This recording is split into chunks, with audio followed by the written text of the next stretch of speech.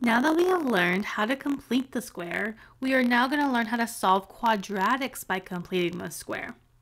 Over here on the right hand side of your page, you'll see the 9 steps that we are going to follow to do this. So let's start by looking at example 1. On example 1, we have x squared plus 24x plus 100 is equal to 56.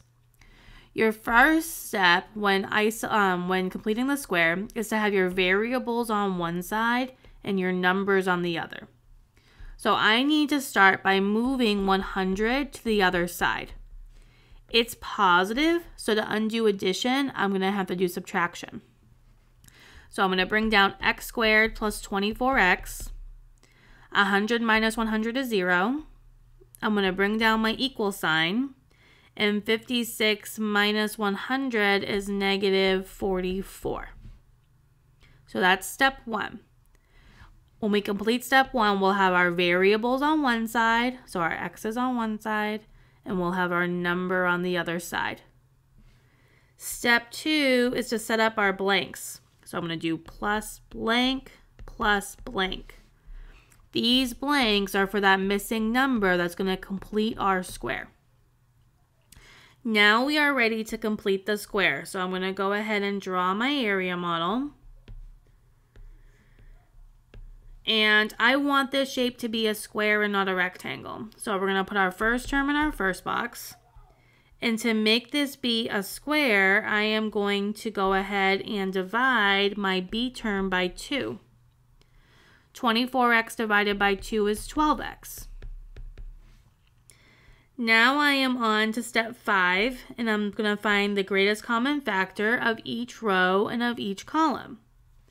The greatest common factor of my top row is x. The greatest common factor of my left column is x. X times what number would give me a 12x here? 12. X times what number would give me a 12x here? 12.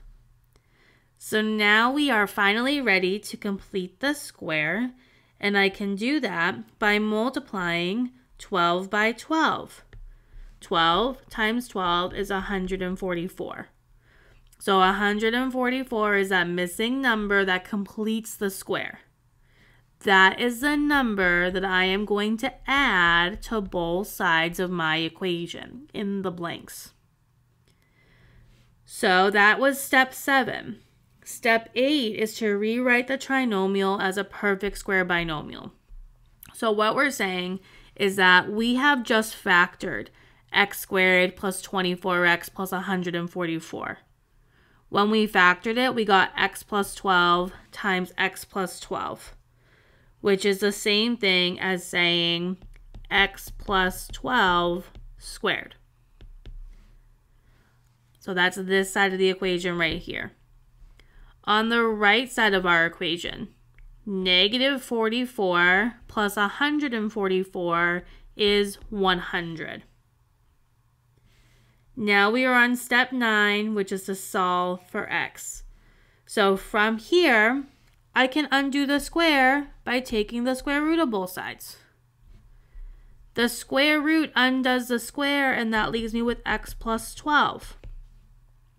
Whenever we take the square root of a number, it's always plus or minus. The square root of 100 is 10. From here, I have 2 equations that I can solve.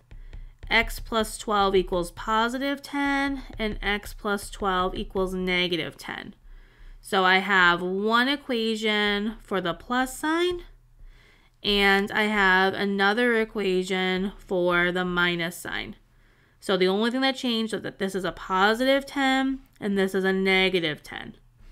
This side of the equation did not change. So now I can solve this. To undo addition, I'm going to do subtraction and get x equals negative 2. To undo addition, I'll do subtraction and get x equals negative 22. So these are my 2 solutions. I know that's a lot the first time you see it, so let's go ahead and try another example. So on example 2, The first thing I need to do is get my variables on one side and my constant on the other. So I'm going to add 10x to both sides. And so I'll have x squared plus 10x minus 96, excuse me, equals 0. Well, I have my variables on one side, but I still need to move this 96 to the other side. So then I'll go ahead and add 96 to both sides. So I'll have x squared plus 10x equals 96. Now I am ready to set up my blanks. Once we do that, we can go ahead and begin the process of completing the square. So to complete the square, I'm going to draw my area model. And my first term goes in my first box. I want this shape to be a square and not a rectangle. To make this a square, I need to divide my middle term by 2. 10x divided by 2 is 5x. Now from here I can go ahead and find the greatest common factor of each row and of each column. The greatest common factor of my top row is x. The greatest common factor of my left column is x. X times what number would give me a 5x here? 5. X times what number would give me a 5x here?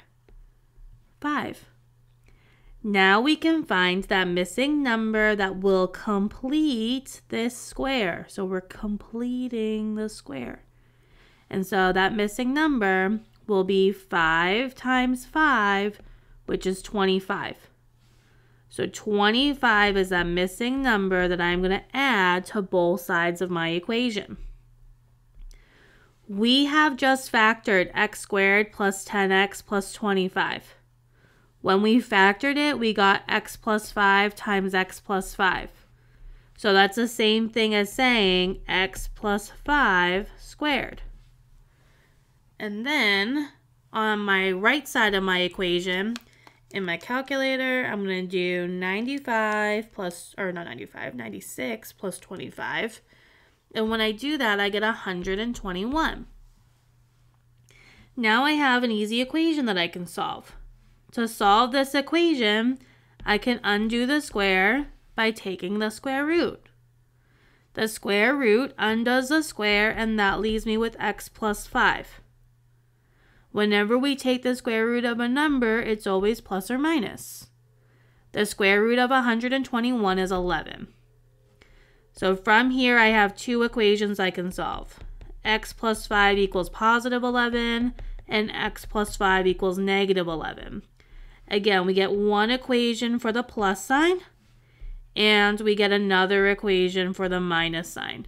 So one for positive 11 and one for negative 11. To solve for x, I can subtract 5 on both sides and get x equals 6. For the other equation, I can subtract 5 on both sides and get x equals negative 16. These are my two solutions. Let's go ahead and look at one more example together. So let's look at example 3. The first thing that I want to do is I want to get my variables on one side and my constant on the other. So I'm going to add 4x squared to both sides. Excuse me. So that I have my x's on the left side. And then at the same time, this 58 is positive, and I know I'm going to need to move that. So I'm going to go ahead and move that one at the same time. Negative 3x squared plus 4x squared is 1x squared. I'll bring down my 18x. 58 minus 58 is 0. I'll bring down my equal sign. Negative 4x squared minus 4x squared is 0. And negative 2 minus 58 is negative 60. So now I'm ready to set up my blanks. So plus blank, plus blank. Now we can go ahead and do the process of completing the square. So I'm going to go ahead and draw the square. First term goes in the first box. I want this shape to be a square and not a rectangle.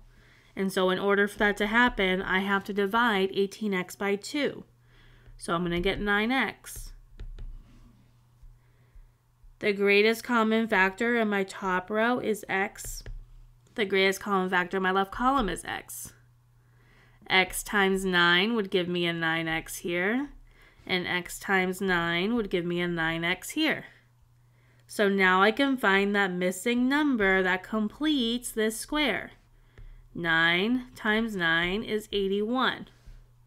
So 81 is that missing number that completes the square. We have just factored x squared plus 8x or plus 18x plus 81. When we factored it, we got x plus 9 times x plus 9, which is the same thing as saying x plus 9 squared. On the right side, negative 60 plus 81 is 21. So now I can go ahead and solve by taking square roots. So to undo the square, I'm going to take the square root of both sides and get x plus 9 equals plus or minus, well, 21 is not a perfect square. Because it's not a perfect square, I'm going to have to do the birthday cake method. The smallest prime number that goes into 21 is 3. It goes in 7 times. The smallest prime number that goes into 7 is 7. It goes in once. Do I have any pairs? No. So the square root of 21 stays that way. So from here I have two equations that I can solve. X plus 9 equals the positive square root of 21, and x plus 9 equals a negative square root of 21. Again, the only thing changing here is that I have one equation for my plus sign, and I have one equation for my minus sign. I still need to get x alone. To undo addition, I'm going to do subtraction. And I'll have x equals. Well, we know that the square root of 21 and negative 9 are not like terms. So I am just going to go ahead and write them side by side. Same thing over here. To undo addition, I'll do subtraction. The negative square root of 21 and negative 9 are not like terms, so I'm going to write those side by side. We always write the number first and the radical second. That's just as mathematicians how we do that. So we have two solutions here, negative 9 plus the square root of 21 and negative 9 minus the square root of 21. You could also write your answer as negative 9 plus or minus the square root of 21. And because that means that you have two solutions, one for the plus sign and one for the minus sign.